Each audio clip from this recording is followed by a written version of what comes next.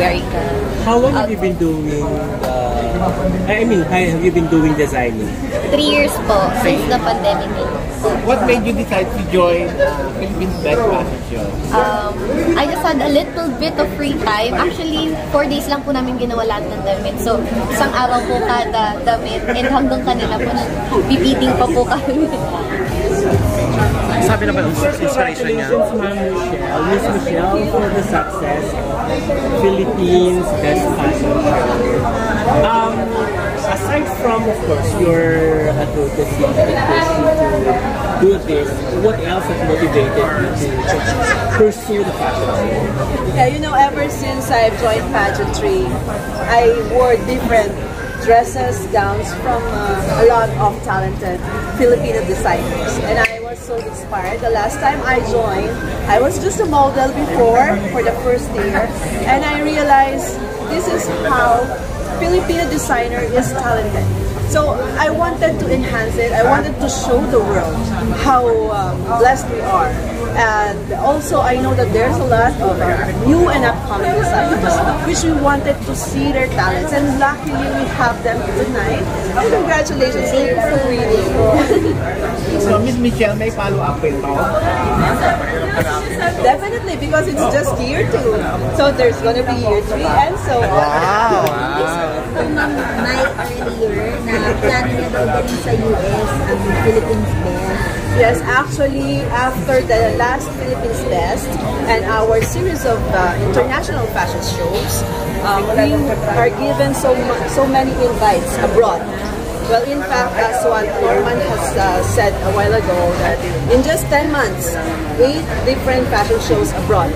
And we're going to Dubai next month. And soon, we are looking forward to go to the US and bring in all these talented designers with us and also our Philippine fabric. Does this also include the new winners, such as Miss Elle and the other 2 winners? Definitely, that's going to be part of the plan, and let's hope that everything will materialize. And if you're going to design something for Miss Michelle, what is it going to be? I will be designing a very body-hugging design or outfit. Kasi Miss Michelle is very fit and I want to enhance her features po. Thank you. And Miss Elle wish to dress as well among the beauty queens. Definitely the Miss Universe right now, Miss Michelle Lee. I actually like her style. It's very androgynous and very edgy, and it's also close to my designs as well. Kahit sino po, it's an honor to dress someone that famous po. Thank you Miss so much. Elle, how do you feel right now after winning this event? I actually did not expect it at all. Skin po, nagulat talaga ako kasi pumunta lang po ako dito for the experience. It's my first time joining any similar event, even fashion show po. As in, first time ko pong gumawa ng sarili kong damit aside from gowns. Kaya po yun. Sobrang nagulat po. Have you planned to join the pageants in the future? Yeah, actually, I got the model. Yeah. I used to po before I used to join pageants and model, but I mainly focus on managing sa beauty queens po. I design their gowns and I'm also a tattoo artist po. So I have a lot on my plate and I don't really fit the the standard to be realistic. So congratulations once again, Miss Michelle and Miss Elle. Thank you so much. Congratulations. Ma'am, your message for upcoming designers and those who want to join the Philippines. Yes, next year. For next year. Yes, first, of course, again, I would like to thank the designers who are with us to this beautiful event, and of course to all our media friends. And to everyone out there, upcoming designers, all who has dreams to be one of the designers in the future, you are all welcome.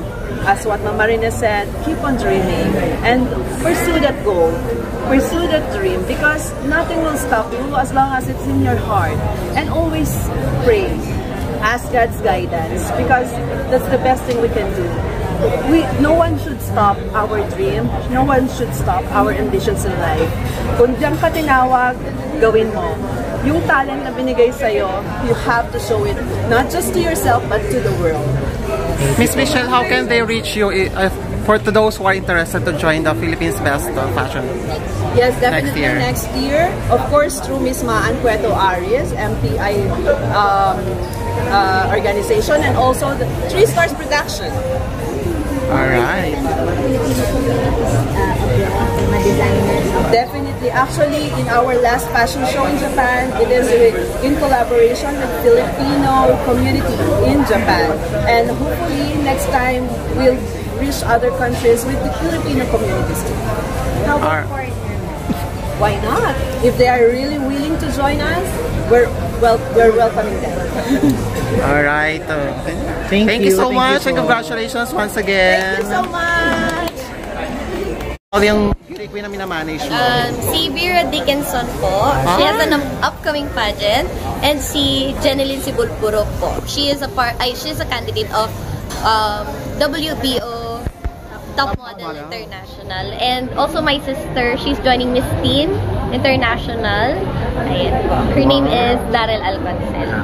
So you mentioned you wanted to design something for Michelle D. Yes. If you are going to, what is it going to be?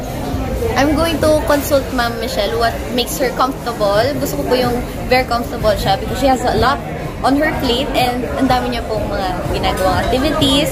And syempre po, gagamitin natin yung mga local fabrics natin. Hindi natin makalimutan yun. Para hanggang pagpunta ni Ma'am Michelle sa ibang bansa po, bitbit niya po yung pangalan ng Pilipinas sa kasuotan niya pa.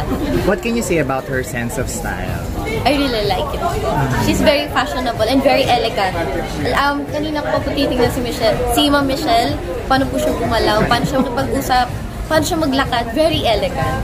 I'm pretty sure she's going to win her upcoming pageant. How about Michelle D? Ay, grabe po. Sobrang ganda niya po and I really think she has a shot on the upcoming Miss Universe. Kasi po very ano po siya, passionate sa kanyang advocacy. Alright, thank you so much, Miss Ella, and congratulations once again.